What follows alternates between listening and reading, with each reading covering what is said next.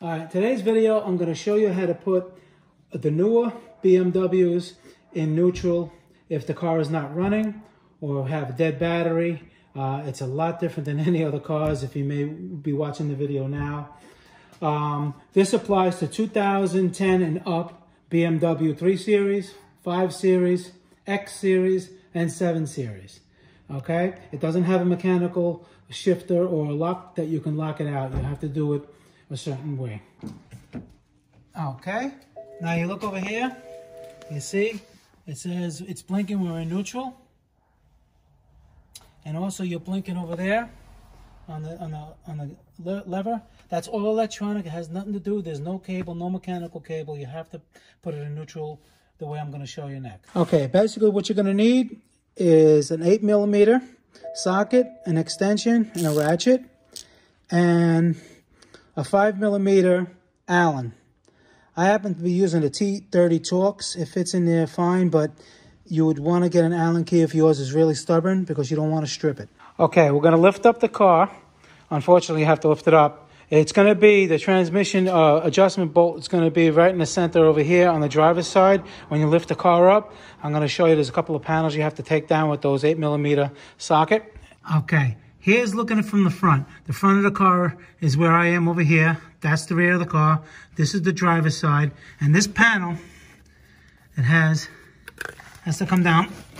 This panel was up here, okay? And there's where your 8mm come in. I think there's 10, okay? And then there's going to be 2 other ones that connect to this. You see it right there, here, and here. And that was right around here. So you take those 2 10mm and then you work your way all the way around. And I'm going to slide under, and where we're going to put it in neutral, the lever I'm going to show you, it's on this side right here. Okay, so to let you know where I am, the driver's side is over here. All right, you look under, hear the transmission. Let me zoom it in. Okay. Basically, you're going to take your 5mm, or like I said, I'm using a 30 Torx.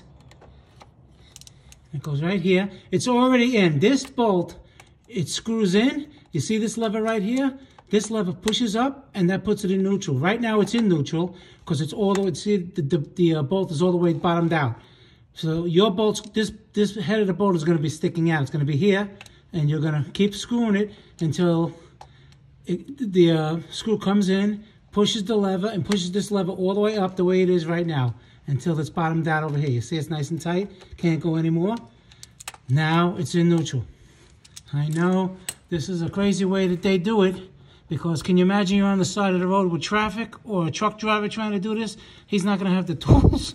I don't know, but guys, that's how you put it in neutral.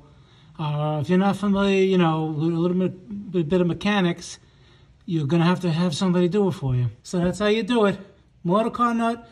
Please subscribe, hit that like button. Any questions, leave them on the bottom. I get to them as soon as I can. And I'll see you guys in the next video. Thank you for watching.